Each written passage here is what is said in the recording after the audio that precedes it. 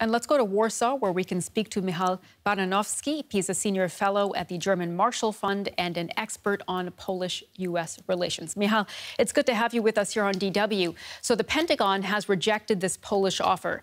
Is it still on the table? As far as I know, that nothing changed since really the offer was put on the table last night by the Polish government. There is clearly some level of miscommunication around this potential agreement. On one hand, Poland was surprised by the words of Secretary of State Tony Blinken when he said that U.S.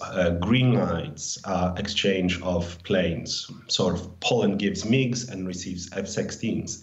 On the other hand, American administration, State Department, and later Pentagon seem surprised and not consulted on the agreement or the deal put on the table by the Polish government. So there is a level of misunderstanding here. Just to clarify this, what do you think led to this misunderstanding? What is the miscommunication? The reason why we are seeing this bit of a diplomatic mess is that Warsaw felt that it was under pressure from the American side. I can speak for my government and think tank colleagues. This idea of passing on of MiGs to Ukraine is potentially very important one and valuable for Ukraine. But here in Warsaw, there is a very clear consensus that Poland should not be doing this alone, that we should be doing this as a part of the alliance. And there was a perception, at least, of a public pressure coming rather than having behind-the-scenes consultations. Okay, so if Poland thinks this is an important step, what would the next move be? How could these jets still get to the Ukrainian Air Force? Frankly, in my view and in the view of many here, this really needs to be an alliance decision. This has to be a NATO decision, not Warsaw's decision, not something done only in bilateral consultations between Washington and Warsaw.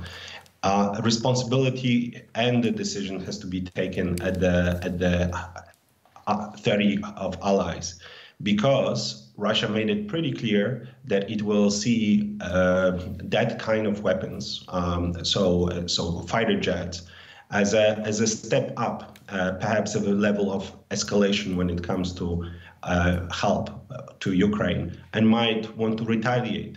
We here on the eastern flank just cannot strategically afford to be separate from the rest of the alliance on this issue. That's why we need to do it as a whole. Okay, Michal, but if there is retaliation from Russia against NATO, Poland would also be affected. So isn't it still a concern that Russia would interpret this as a direct intervention? Yes, there is this concern. This concern has to be weighted against the dramatic pictures and situation that we are seeing in Ukraine. Again, this is not, civilians are dying, Russian forces are indiscriminately bombing Ukrainian cities. Therefore, there is a responsibility also on us as the West to help them.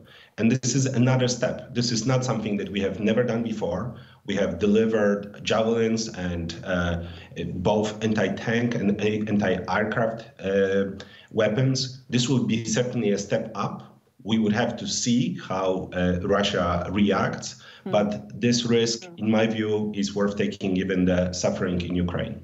You say it's a decision that has to be reached by the alliance. The UK Defence Secretary Ben Wallace has backed this offer. Do you expect that other NATO members will now back it as well? Well, frankly, I know that there is a level of disagreement or discussion that is still being had in the headquarters. There are some of our Western European allies who worry that this would be a step too far, an escalatory step that could be met with Russian retaliation. And as we know, President Putin, or Vladimir Putin, I would rather say, mentioned use of nuclear weapons a few times. I would not equate this. But basically, we still have ways to go, and it will have to be the United States as a leader of the alliance to make sure that the rest of the allies are okay with this idea as well. All right, interesting perspective there from Michal Baranowski joining us from Warsaw. Thank you. Thank you very much.